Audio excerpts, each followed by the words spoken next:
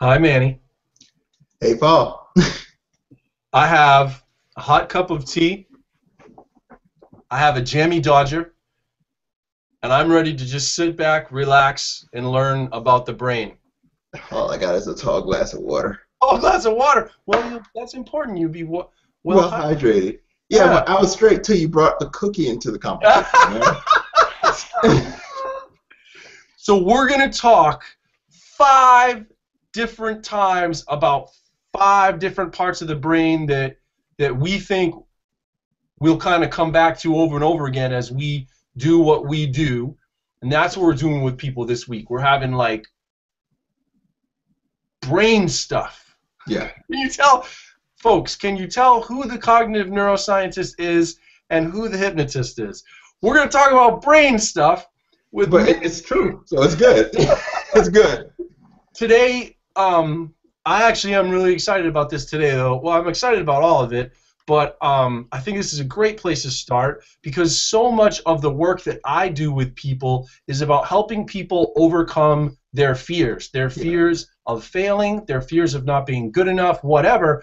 All the time, I'm dealing with people about fear, and fear is living in the amygdala. Yes, Yep. The amygdala modulates the fear.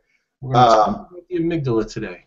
yes, sir. Let's do it. Now, I want to throw one thing in there quickly before we start. The key is to not get bogged down in parts because a lot of times people, when you hit a parts-based approach, they kind of get trapped in thinking this part does this, this part does this, and you don't really want to do that with your thinking. You want to think in terms of the parts work together to get results. So your amygdala, to jump off to another part just to give context, your amygdala works can be modulated by your prefrontal cortex can be like calm down, chill out, you know.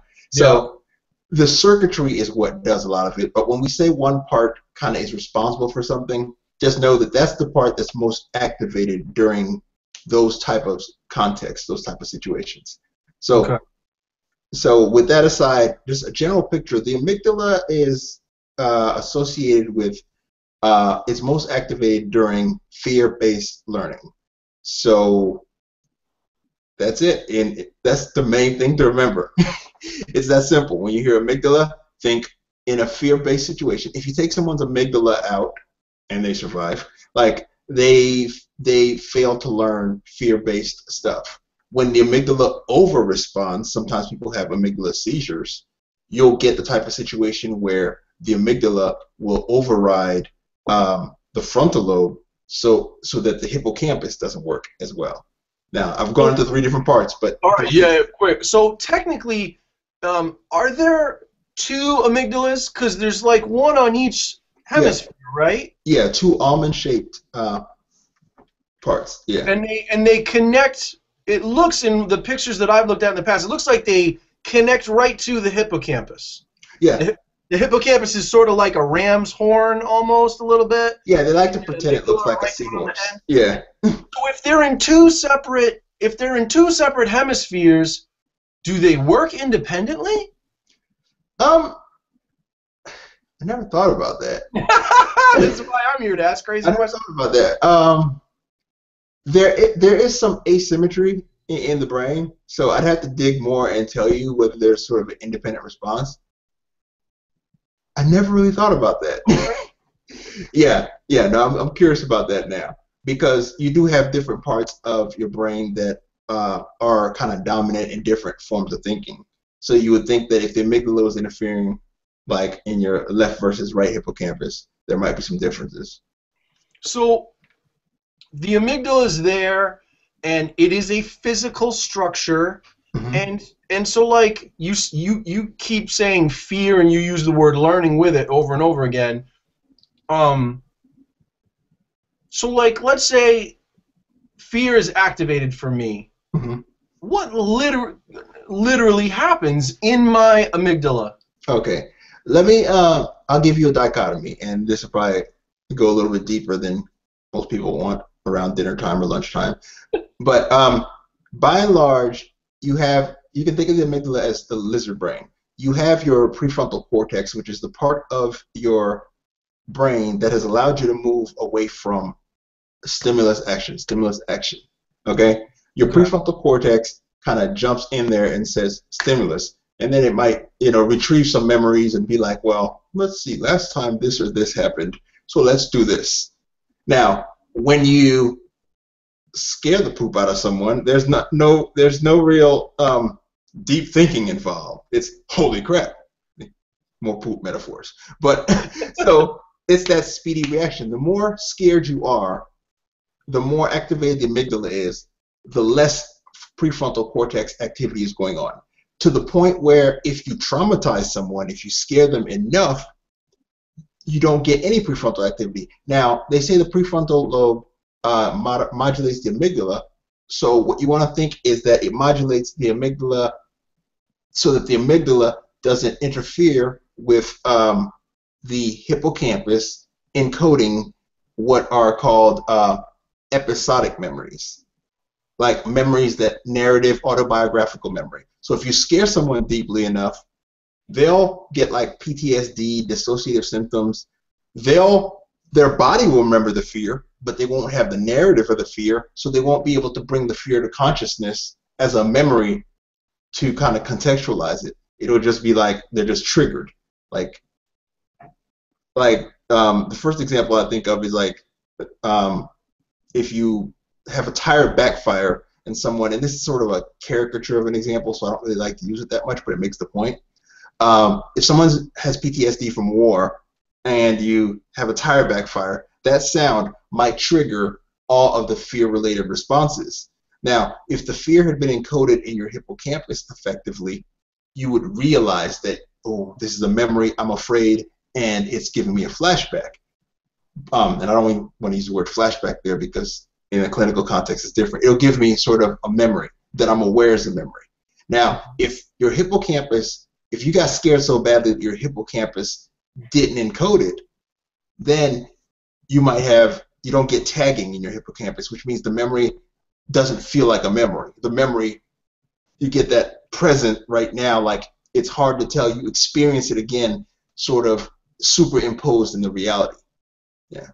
So I wanna just put this up real quick. So just so people, because I know some people like visual stuff. Yeah, So the red parts in this image, I'll see if I can make it bigger.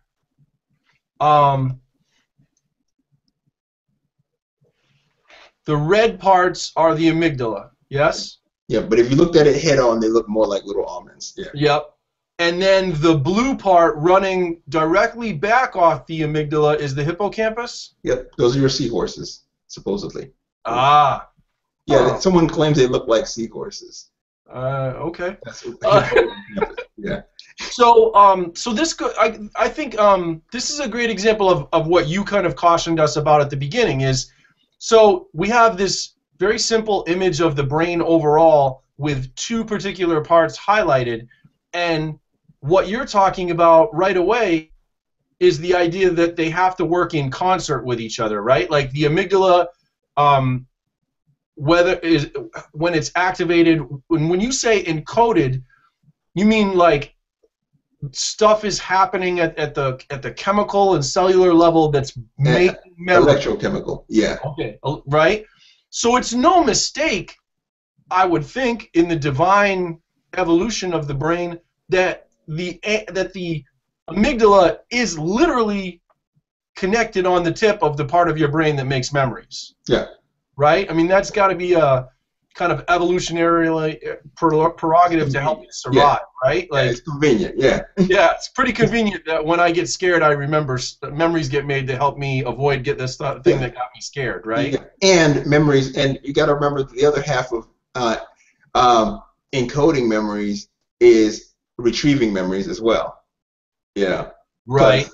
If you want to retrieve memories super quick because you're scared. Now remember, when I say memory, I mean motor memory. Everything that you experience and recognize is a memory. Okay. If you have like a flashback and think about something that's a memory. If you're moving your hand in a way that is anything other than a seizure, that's muscle memory. Okay. Okay. Everything that is not strange. Like perception is a series of memories that are kind of overlaid on your interaction with the world. And a lot of people kind of don't think about that way, but all of it. If you smell something and you're like, it smells like popcorn, it's because you've done a comparison of prior popcorn memories. You're experiencing more memory than you're experiencing popcorn, because otherwise it would just be a smell. Right. Okay. All right. So, I mean, that's really it today, right? Because we're going to try to start this simple and build on it over time. Yeah, man. So now we have, for folks who have watched this, they have a sort of sense of where the amygdala is located, and you've helped them understand what it's responsible for and how it works in concert with other things, right? Yep. Is there any other last thing that you wanted to cover today about the amygdala that you haven't got a chance to yet? Meditation helps you chill out your amygdala. Oh. Now I want to go there, but that could be another whole 20-minute conversation. Yeah. Okay. We'll dig into it later. We'll come back to that, because what we're going to do, folks, is we're going to do 5 videos about some parts that we think are important to talk about, because we're probably going to talk about them over and over again as we talk about the things that Manny and I talk about. Then we're going to talk about things like modulators, the more chemical side, electrical side, in the following week, and then in the final week we're going to talk about processes and how it all kind of comes together and how the actual processes of thinking and experiencing works. So stick with us, because we're trying to build, starting out simple, working toward a greater understanding. We're starting to start with these simpler parts and then get there. So that's step 1. We just talked about the amygdala. Yeah, man. What are we going to talk about next? We're going to talk about the prefrontal cortex, right? Let's go with that. Yeah. Okay. All right. So you guys come back and check us out. Our next video is going to be about the prefrontal cortex, which is about self-control.